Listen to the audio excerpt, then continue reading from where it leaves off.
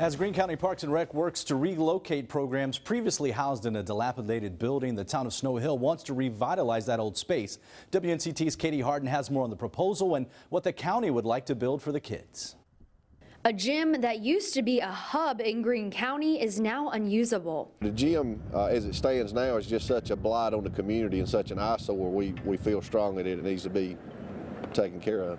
Snow Hill town leaders have asked Greene County to donate the building and land. The town board has committed to refreshing the property, whether it be remodeling the gym and opening it back up for public use or demolishing it and installing some other recreational activity.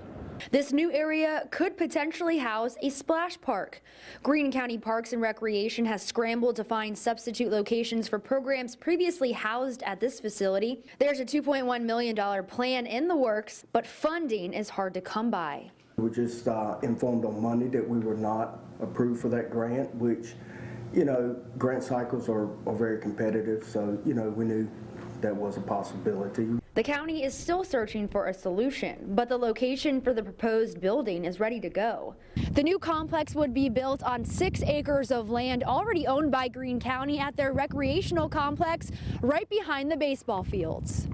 Organizers say this center is badly needed. Our kids need it, our community needs it, our county needs it. We're trying to provide something for 21,000 people, and it's something that Greene County hasn't had, something that Greene County needs. Snow Hill and Greene County officials agree something needs to be done.